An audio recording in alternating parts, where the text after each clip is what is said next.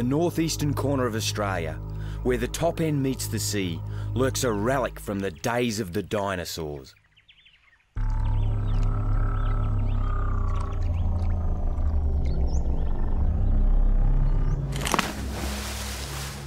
The saltwater crocodile. One of the most fearsome predators on the face of the earth.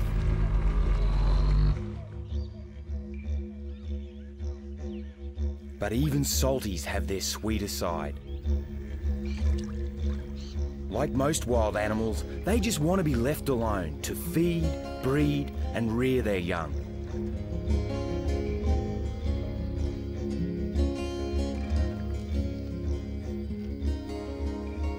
Crocs are complex creatures, finely tuned to their surroundings.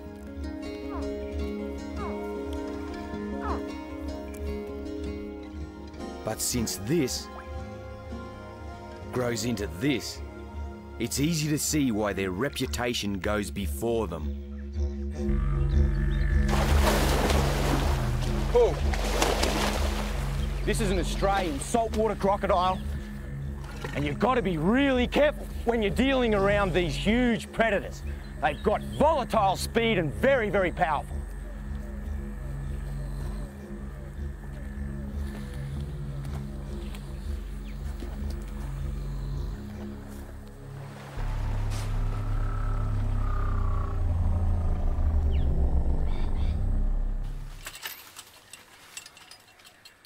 I'm Steve Irwin, and I've been around big saltwater crocodiles all of my life. Crocs and people normally give each other a wide berth, but most of the crocs here at my park in Queensland had to be removed from the wild because they crossed the line and became a threat to humans. If we'd left them where they were, they'd have probably ended up being shot. And you can't lock them all up. I'm hoping to come up with a better solution. We call this desperado Agro. He's the wildest croc we've got in the park. And right now, he's hungry.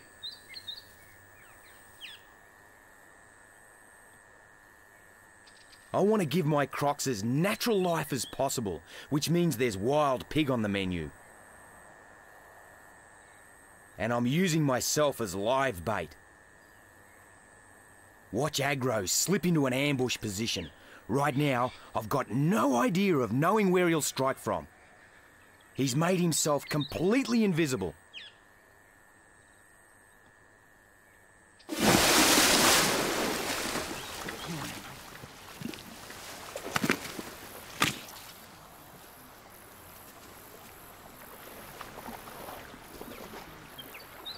Wow, Agro by name and by nature. He's a real hungry animal. Feral pig, best food source, but he's very territorial. Got to be really careful when you enter into his territory. Got to play by his rules.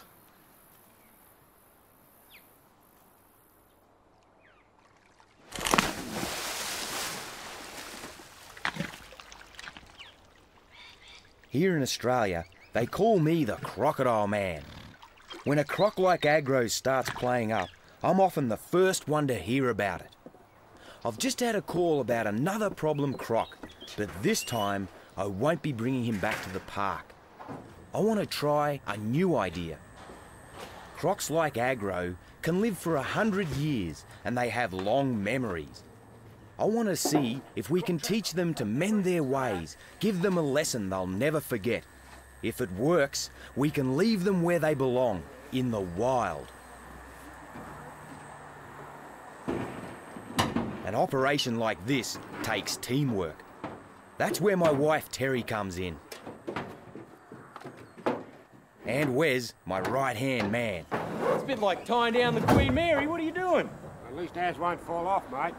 And I wouldn't go anywhere without Duggar.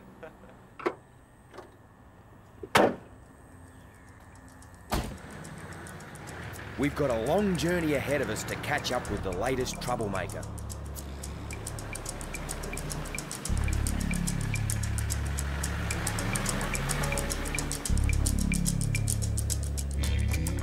From our starting point near Brisbane, it's a 3-day drive north into Croc country. Saltwater crocs are found right across the top end of Australia. Until they were protected in the 70s, they were heavily hunted for their valuable skins. Now populations are recovering, but more and more people are entering crocodile territory, even in the most remote areas, and that means trouble. We're headed for Lakefield National Park, a key area for crocodile conservation.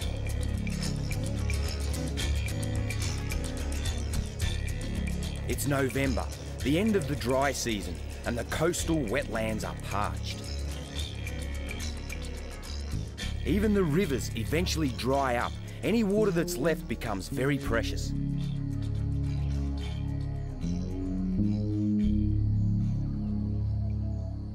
With temperatures over 100 degrees, the best thing to do is while away the day in a shady wallow. Keeping cool is a top priority. Like all reptiles, a croc's body temperature is governed by its surroundings.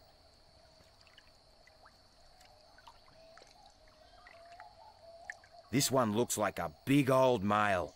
Older crocs are usually darker in colour. This lighter specimen is a much younger croc. In croc society, there's only room for one king of the pond. The biggest, strongest male will drive any rivals out of his domain. He's usually the one hassling humans too, but if you take him away, you disrupt the hierarchy of the croc community. Weaker males will fight for his crown and mate with the females, passing on weaker genes. Despite their name, salties aren't confined to tidal regions. They also inhabit freshwater lagoons. There they rub shoulders with Australia's other croc, the smaller freshwater variety, far less aggressive than its much larger relative. Freshies are too small to do you or me any real damage, but this little bird is pushing its luck. You can tell a freshie from a salty by its long, narrow snout, well worth knowing when you're out in the bush. While freshies eat small prey like crayfish or even insects, a salty might fancy a piece of you. During the dry, water acts like a magnet for all kinds of wildlife, a mobile menu for the crocs. Wild pigs destroy the riverbanks rooting for food. Since being introduced to Australia from Europe, they've become a real pest. All this wildlife attracts human visitors to the waterhole too. It's a favourite spot for campers.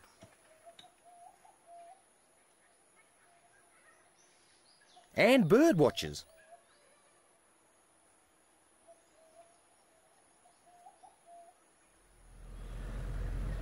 In these peaceful surroundings, people tend to forget what could be lurking in the water.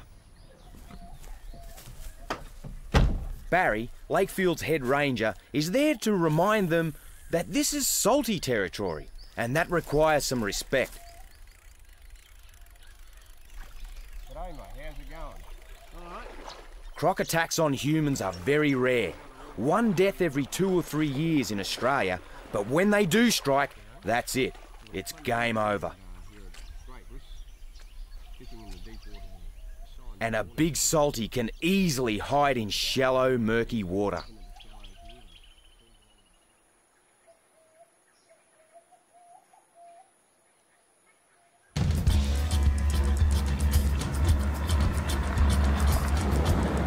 After 3 days on the road, I'm itching to get on with the job.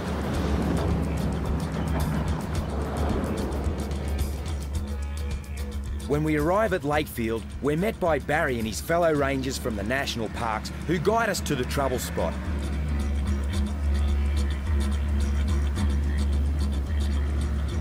Because of the problem croc, the area's closed to the public at the moment.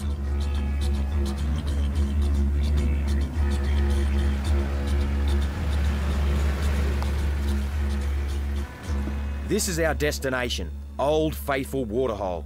And Barry tells me there's a big male been hanging around the campsite. It's the perfect salty stamping ground. Plenty of shade, and these high banks make great nesting sites. But humans like it too. Here's where the conflict begins. This is a really popular fishing hole. And when the fishermen come back and clean their fish, they leave their scales and offal in and around the water, and that creates a free feed for the crocodile. These bullet shells are a result of the fishermen getting scared. They see a croc, they think it's stalking them, boom! They take a pot shot at it. I'm here to help humans, but also protect the crocodile.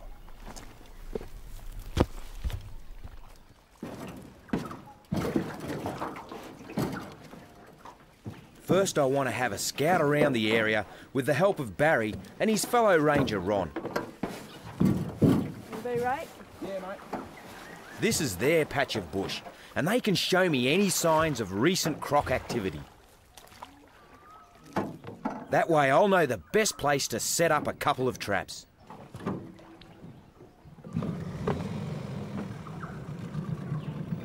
Meanwhile, Terry is going to be pretty busy setting up camp.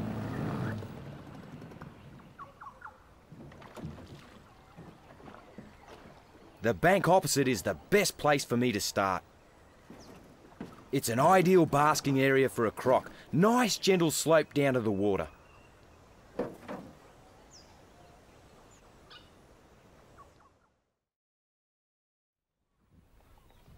Ron soon spots something.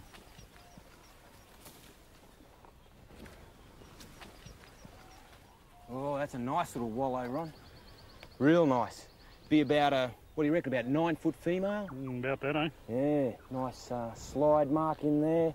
Beautiful, cool location for her. Spends a bit of time there by the look of it. Yeah, too right. A couple of nice footprints here too, Ron. She's gone back into the water. Nice tail mark. When do you reckon she used it last? Not too long ago, last night or this morning even. This morning, yeah. Yeah. I reckon. Well, there's obviously a female around, but it's the big male we're after, and I reckon he's somewhere close by. This is a great crocodile slide, exactly what we're looking for. It's got all the signs that we need. Here's his footprints. As he's headed back down into the water, you can see the distance between his footprints. Gives us an idea of he's over 14 feet in length. His belly's dragged on the ground as he's headed back towards the water. This is a great place to set the trap. He's coming up here to sun himself. Beautiful basking area. He's female just up there. We'll set a trap pretty close by.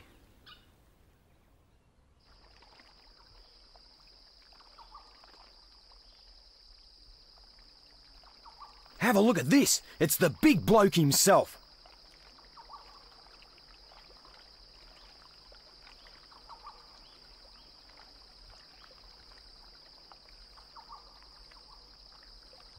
It's the breeding season, and that always causes extra conflict. Maybe that's what got him all steamed up recently.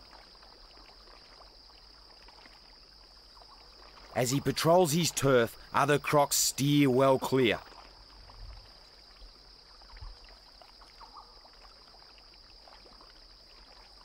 These young females swim quickly away, raising their snouts to show they know who's boss.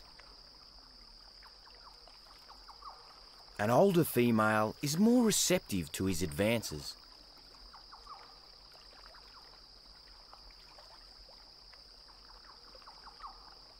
He moves in as she signals her interest.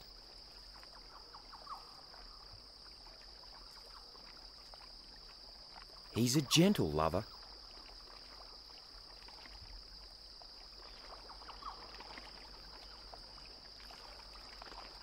Gradually, they shift into a position for mating.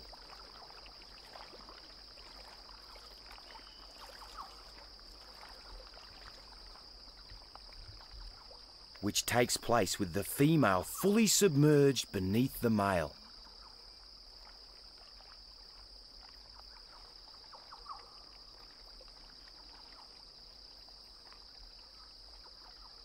With the dominant male occupied, smaller males like this one might get a look in on the mating front. It's an opportunity not to be missed. He quickly pairs off with a young female, resting on a handy mudbank to mate. There's no time to lose. If the big guy spots this invasion of his territory, he'll attack without hesitation.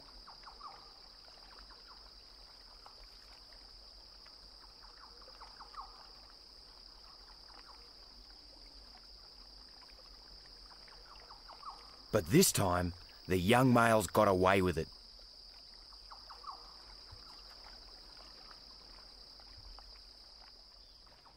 For me and the team, it's time to get to work. This is the ideal location for our crocodile trap site. This is a natural gully, and I'm going to utilise the crocodile's keen sense of smell to lure him in. I'm going to run barricades up each side of the trap because I've seen crocodiles come in from the side, get a scare or kill the trap, and then retreat. We want him coming up, right up to the back of the trap and grabbing hold of that big piece of bait.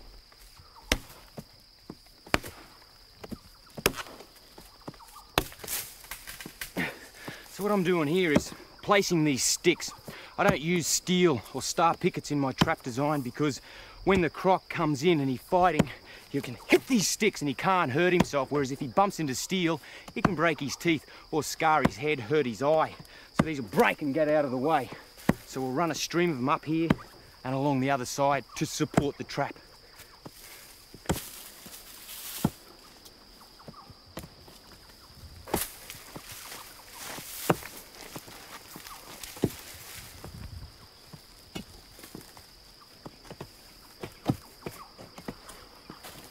So you can just grab a corner here, lift the corner here, just pull it up for a sec.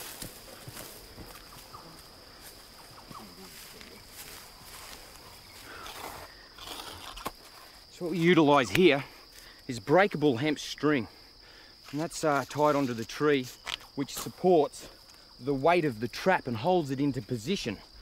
Just a couple of simple knots. So as when the croc goes inside the trap, grabs hold of it and struggles, the string breaks off and the trap will drop loose around him, so the croc hasn't got a vantage point where he can get in and actually break through the trap.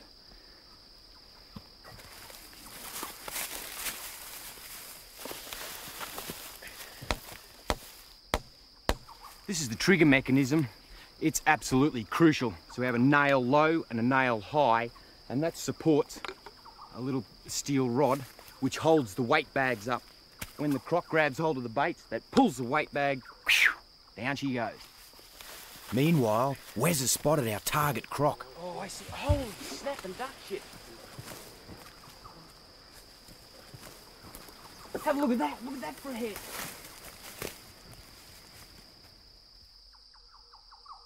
Looks like he's checking us out. It's probably his curiosity that got him into trouble in the first place. He's a big one, all right, at least a 14-footer. We're up to the final job now, placing the bait. This is a feral pig. Big saltwater crocs find these irresistible. Got to get the big chunk of bait up there and a lead-in bait at the front to lure him in. He's been hanging around. I'm just a little bit nervous. What I'm going to do is split the pig open, let its blood run down, soak into the sand, so it's got that real pig aroma.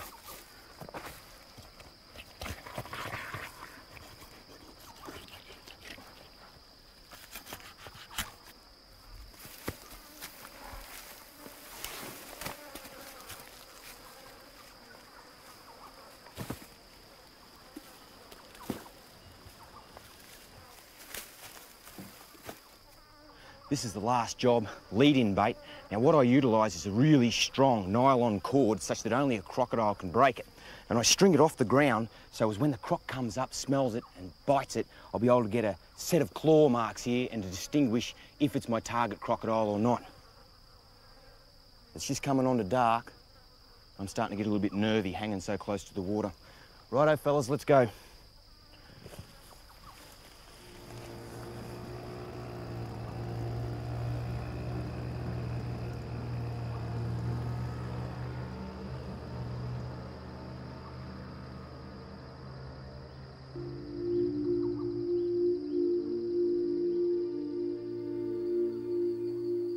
The end of the day is a beautiful time in Lakefield.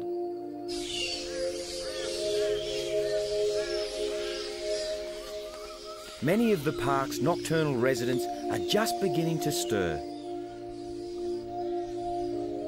including one of the world's largest populations of bats, little red flying foxes. There are 10 million in this colony, 3 times as many as the number of people in Sydney, Australia's largest city.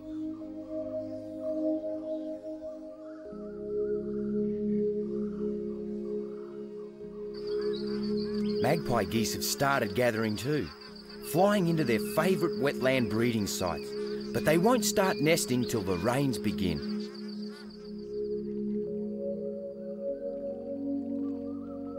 It's already getting cooler. Crocs spend all night in the water, which is warmer than the night air. They're reptiles. They've got to keep their body temperatures stable.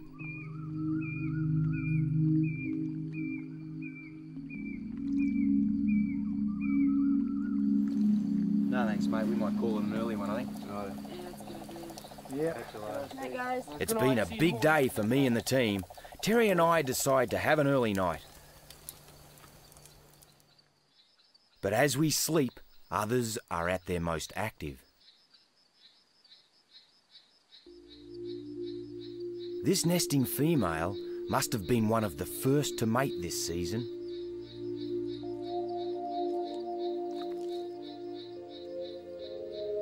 She takes up to an hour to lay around 50 eggs.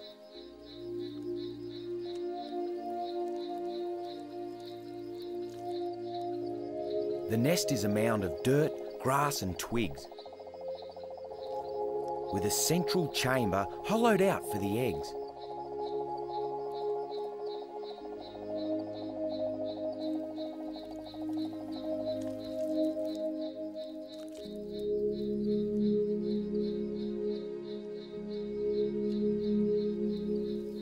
When she's finished laying, she covers the eggs with rotting vegetation to keep them warm during incubation.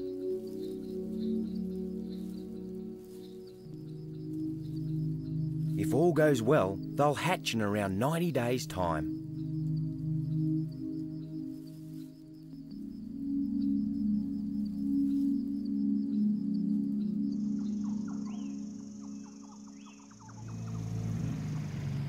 I've been awake half the night thinking about the traps, and at first light, Terry and I go to check them out. The first one was empty, but the other one looks promising.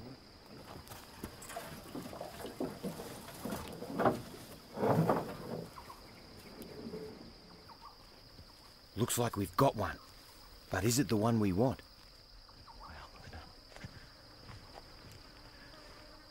This is a beautiful little female. She'd only be around 8.5 feet, just maybe a bit more. It's very important that we get her out of the trap and release her straight away so we don't intimidate our big male that we're after. Isn't she gorgeous?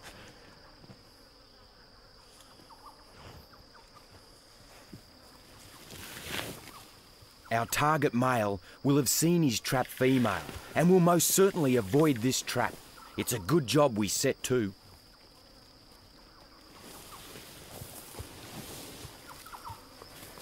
I'm just going to see if I can drag her out, babe, so get ready to move out of her way. Okay. Be careful. Grab the net over there, babe. I've got her. You're safe. Pull, pull, pull. Pull, pull, pull. Pull. That's it.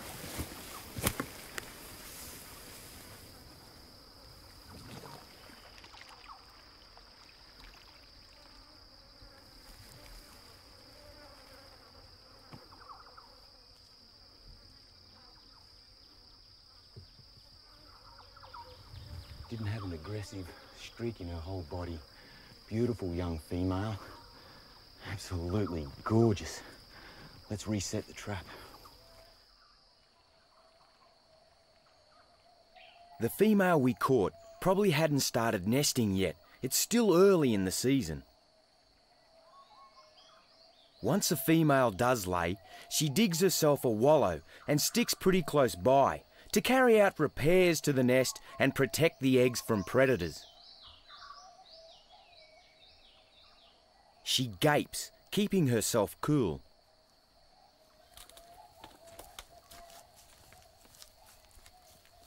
With the trap reset, Terry and I can take the time to have a look around.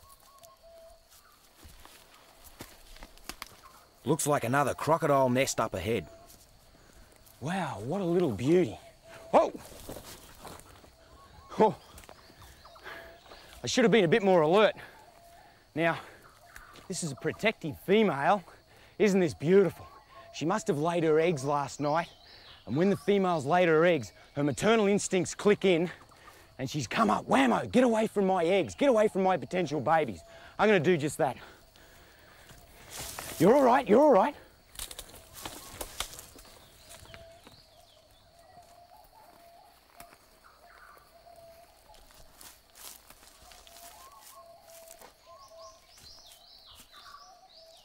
She'll probably guard the nest until the eggs are ready to hatch. But it's a long job, and not all mothers are so dedicated. This nest is unattended, and it's caught the eye of a peckish passerby.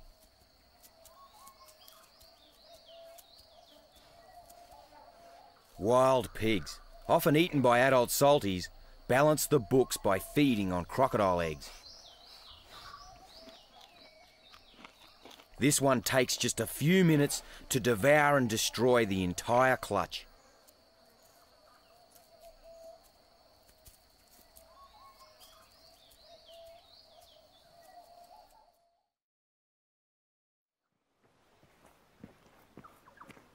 Nobody goes hungry around the waterhole. It's such a rich source of food. These rock pools at the far end are teeming with life. During the dry, these permanent pools are refuge to a myriad of wildlife, including freshies. Have a look at this.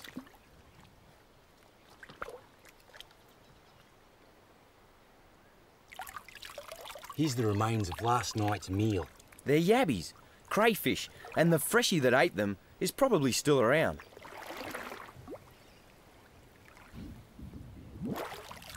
There's one under here.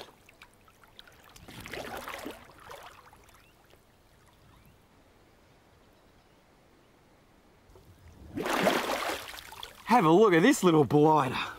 Crikey, he's as fat as mud. These waterholes are just crawling with wildlife. There's yabbies and fish biting at me, which is perfect for these little freshies. Hey, where you going, mate? Oh, he should come in. The water's so cool. These pools are also the perfect place to cool off. I think these rock shelves are all shaded over and keep it cool. Ooh, it feels great. But hang on a minute, what's that? Looks like something else had the same idea.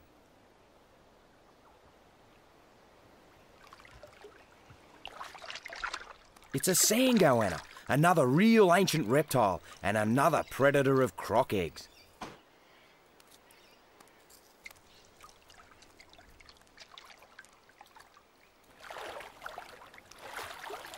If I can get close up, I'll show you just how big it is.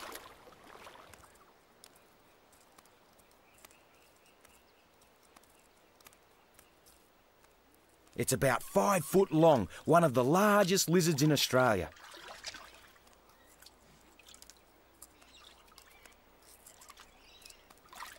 Reptiles have been here for a lot longer than humans, and they're better adapted to this rocky terrain. That forked tongue tastes the air, picking up any traces of a potential meal.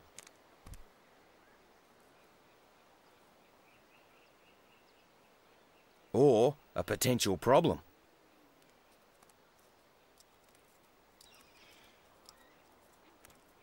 Like the Crocs, goannas are masters of their domain, the product of nearly 100 million years of evolution.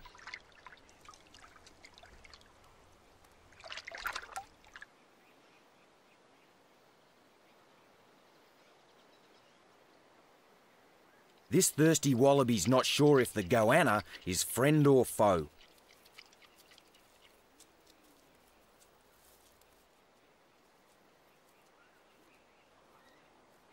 Faced with this puffed up throat, it's not hanging around to find out.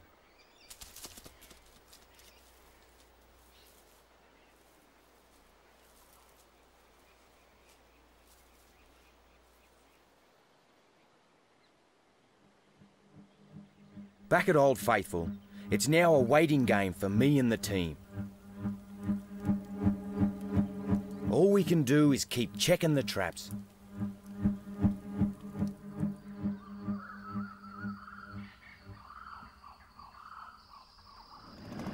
It's dawn again, and me and Terry head for the trap opposite the campsite.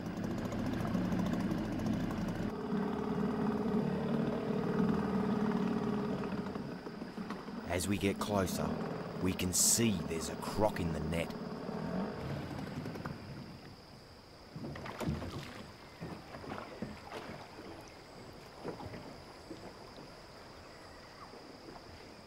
It's him.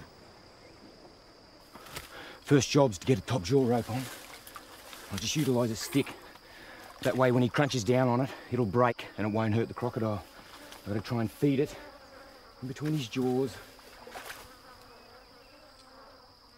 The top jaw rope's vital for getting control over this huge animal. Nothing, dude.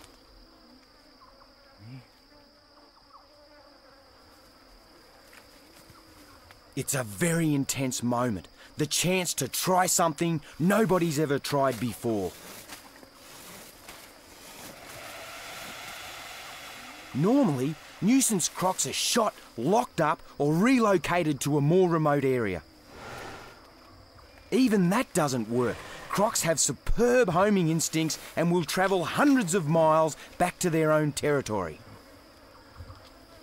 But if my hunch about being able to change their behaviour is right, we'll be able to leave them safely where they are, and that's good news for humans and for crocs. Of course, he doesn't know that, and right now he's got his jaws wide open in the attack position. He's gonna go, I think. Here we go. You're all right, mate.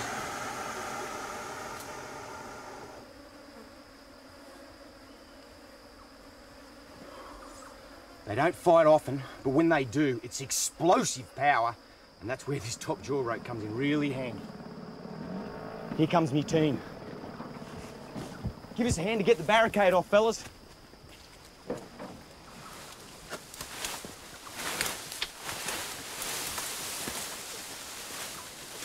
Barry's brought reinforcements. The more muscle power, the better.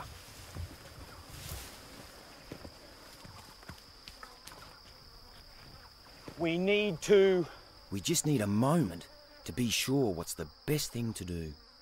We were gonna build an enclosure to hold our croc overnight, but looking at him now, he's just too big. What I think we'll do, mate, is... The most important thing is to cause him as little stress as possible. Despite their size, crocs are particularly sensitive to stress.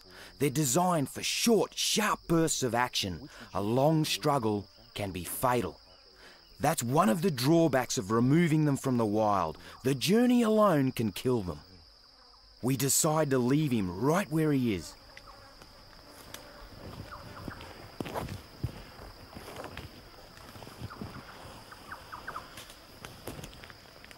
The other thing we don't want to do is sedate him.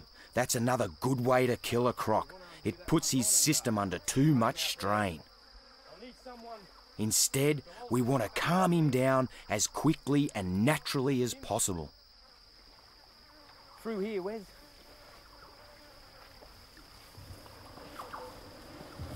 Okay, now, make sure you can clear it and just let it drop if I say. It's gonna go. Here we go. Put the weight on, that's it, hold him. We got him. Good work, fellas. I'm gonna keep going.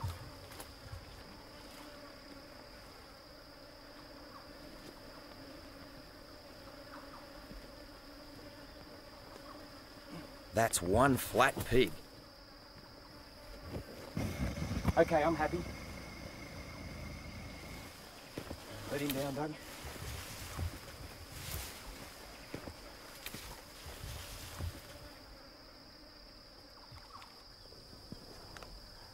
Now that we've got him secured, settled, and relaxed, quite comfortable, I guess, we'll get some buckets of water and we'll cool him down, keep him moist, because we've decided to keep him overnight, and we'll get lots of water in and around his cloacal region, wash all this dead pig around so there's no chance of infection, and try and keep him as happy as a pig in mud.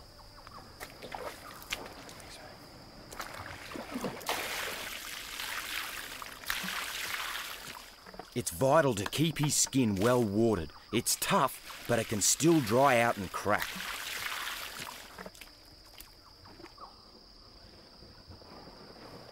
And a few hours in direct sunlight could be downright fatal. He's a reptile, so he can't regulate his own body temperature. We've bought a big tarpaulin to provide some shade. This is really nice and shady, quite cool with that breeze blowing through. It's important that we leave him alone now for a few hours just to let him relax.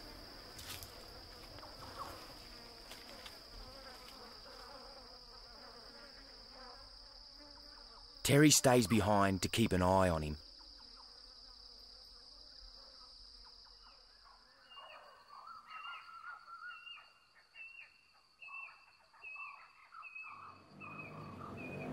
When night falls, Barry and I return to the scene to educate our troublemaker about spotlights and boats. We're hoping to teach him to link fishermen's lights and the sound of outboards with his experience in the trap.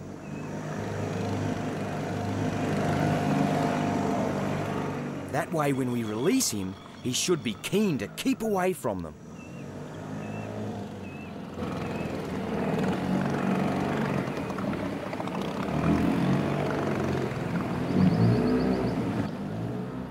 We can't be sure we'll succeed, but it's worth a try. Anything to keep him in the wild.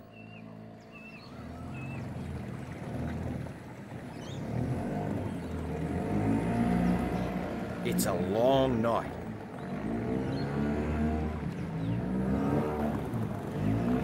When dawn breaks, Terry takes over from Barry, but I want to see it right through to the end.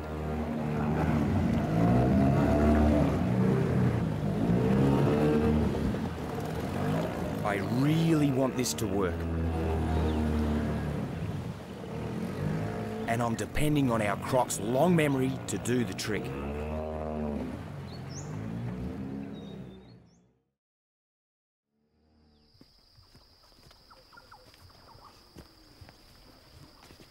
At last, it's time to let him go. And again, it's all hands on deck.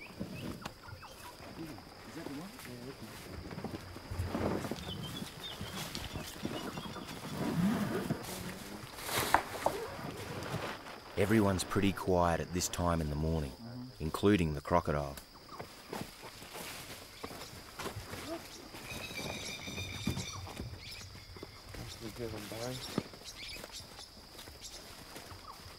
Okay, grab the top jaw ropes and the anchor rope.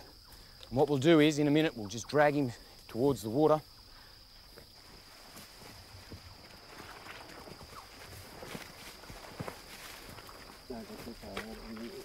Okay, Dougie, if you can just keep your jaw rope and down low. Ronnie, Ian, you're right. Okay, when I call it, I'm going to go on his head. You're backing me, right? Okay, so I'm going to go in first. Just put a bit of weight on there. The kindest and safest way to control a croc is to get as many people as you can to sit on him. He's a huge, strong animal, and it doesn't do him any harm. It's much better for him than giving him a sedative. You right? Yep. Okay. Okay, let's go into a seated position. Get your legs each side of him. And get up as close as you can to each other because people are going to count. The more we get on there, the better. Are you confident, mate? Yep. Sure? Yep. Okay, because I'll be right here too. Okay. Righto, you can drop it down, and if you could get on the crocodile, kind of scoot up as much as you can. Whatever you do, babe, don't complicate Wes. Okay, Duggar. Let it go, Doug.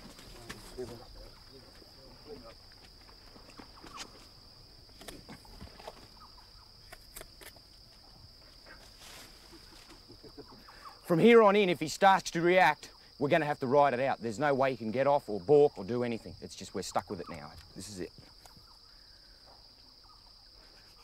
So just hang on.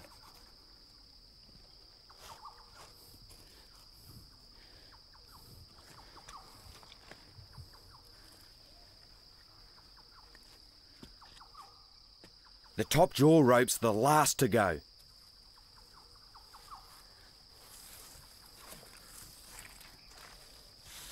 Can you grab that bazza?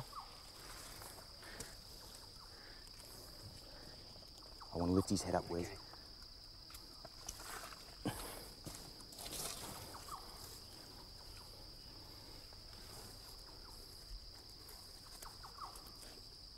I never get complacent about those snappers, especially this close up.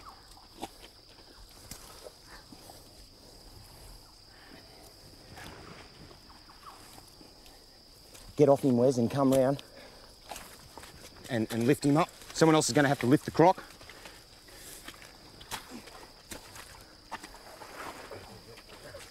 I need his front legs out. Front legs coming. Get your weight off him, Tear. Okay, now I need move up onto his head, Tear. Bazza, follow up to the neck. It's a pretty tense moment. Everyone's got to be in exactly the right position.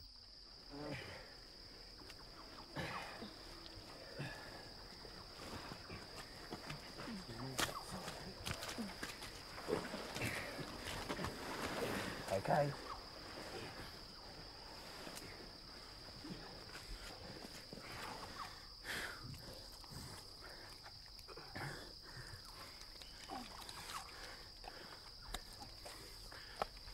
So his whole body from the back legs has to come down towards the water. Okay, when I call it, I want everyone off, exit out the back and stand at, like out the back of him. I got the eyes. I got the eyes. Okay, go.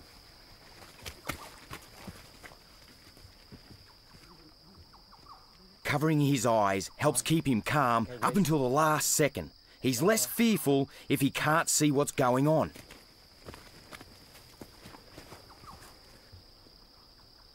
He's a little bit disorientated. It takes him a minute to get his bearings.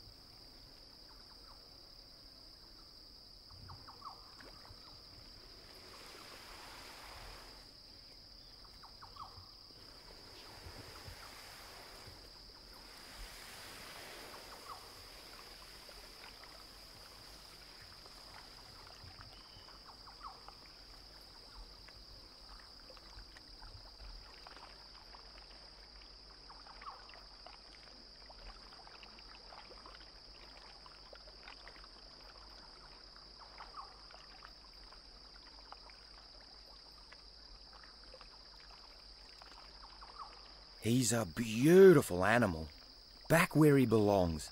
And that's the whole point of the exercise. That's where we want him to stay. We'll be back later in the year to monitor the situation. But for now, we need to get out of the park fast, before the rainy season starts. The roads will soon be flooded. If you don't get out in time, you can be stuck here for 3 months. It does happen. Last year, a German couple left it too late, and their hire truck was here all through the wet. Must have cost them a bit more than they bargained for.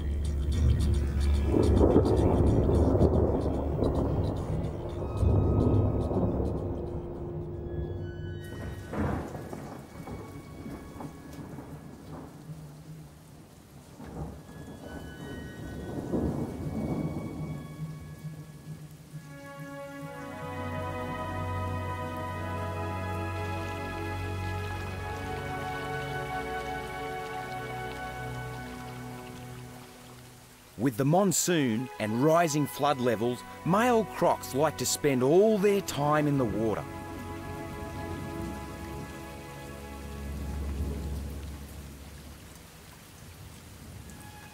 But nesting females must continue to guard their eggs.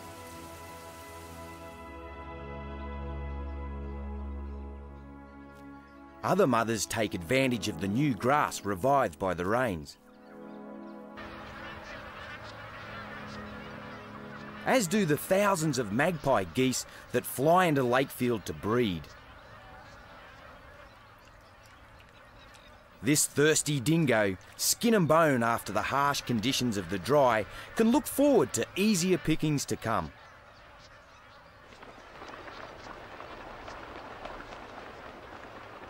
Food is more plentiful for all of Lakefield's inhabitants, and the park is blooming.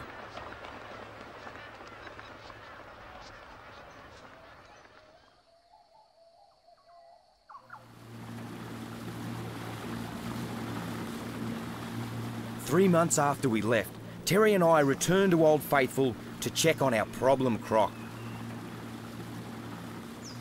The only way to find out if he's learned his lesson is to see how he reacts to our return. We've been here for a couple of days, and so far there's no sign of him, but the waterhole is still flooded. He might be further up or down the river.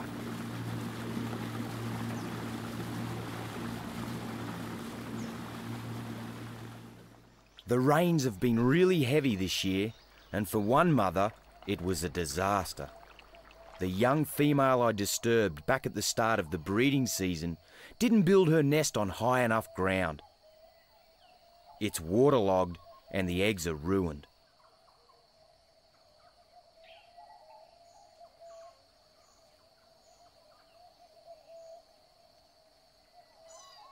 But there's a new sound in the air around Old Faithful Waterhole.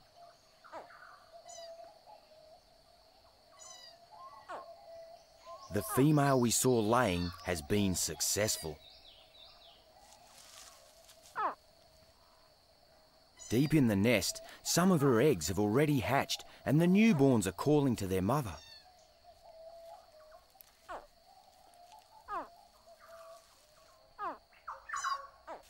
She clears away the top layer of grass and twigs to uncover her young.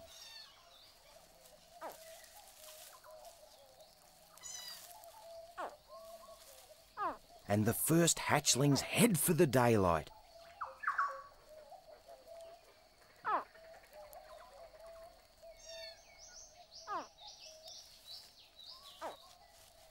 Their mother's mighty jaws become a gentle cradle.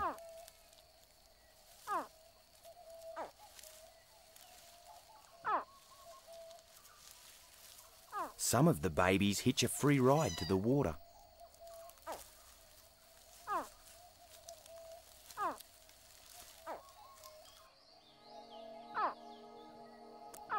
Meanwhile, the rest of the brood hear the squeaking and begin to emerge.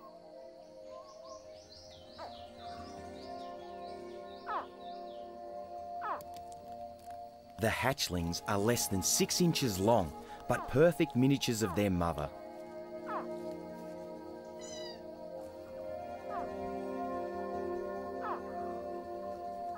They're quite capable of making their own way. At this age, their legs are strong enough to easily lift their bodies high off the ground.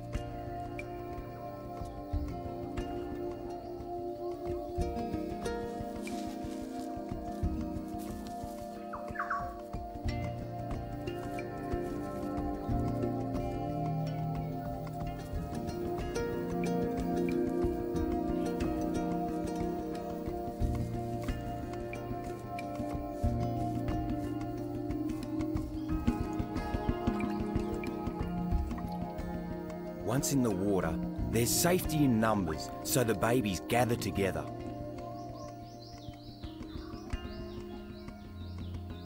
And for the first few weeks, their mother stays close by. But the hatchlings have many enemies: fish, birds, not to mention other crocodiles. They'll be lucky if even one out of this 50 survives.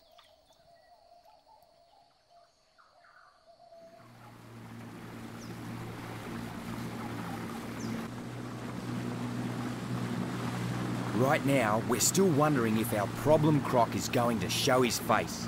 Terry and I have seen absolutely no sign of him, but if anyone's going to spot him, Barry will.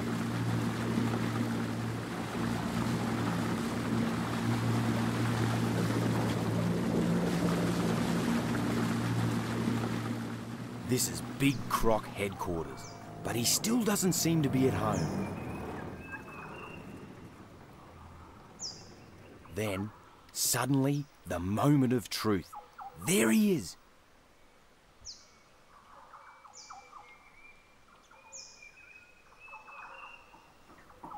This is looking good. We've seen our large male crocodile, but as we approach him, he submerges and seems to go up the other end. Although we can't say for sure, it looks like he may remember his night in the trap. That could be good news for the fishermen who come here. And good news for our croc and all those like him.